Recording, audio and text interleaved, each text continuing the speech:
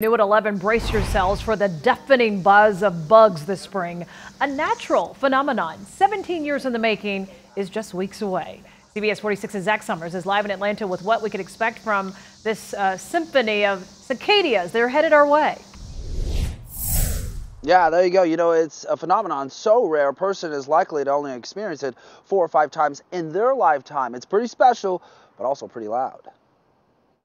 They're small. It'll come out of the ground, loud, attach its claws there, and are coming in the billions. Brood 10, a periodical cicada group, will start to emerge from the ground in mid-April after spending the last 17 years buried beneath the soil. It's really noticeable. It's really monumental. Dr. Nancy Hinkle is a veterinarian entomologist at the University of Georgia.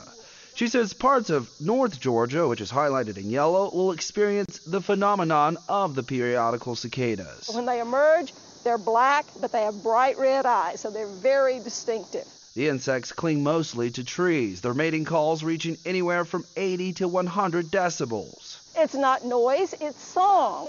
Dr. Hinkle says the emergence of the group is more beneficial than harmful.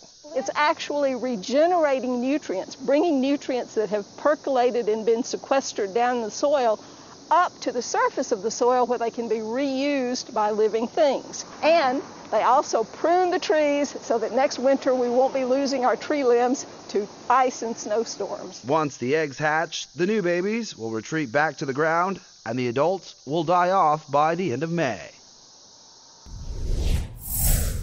Now, the University of Georgia needs your help. If you see these cicadas this spring, take a picture, note the location, and send it to insects@uga.edu. Live in Atlanta, Zach Summers, CBS 46 News.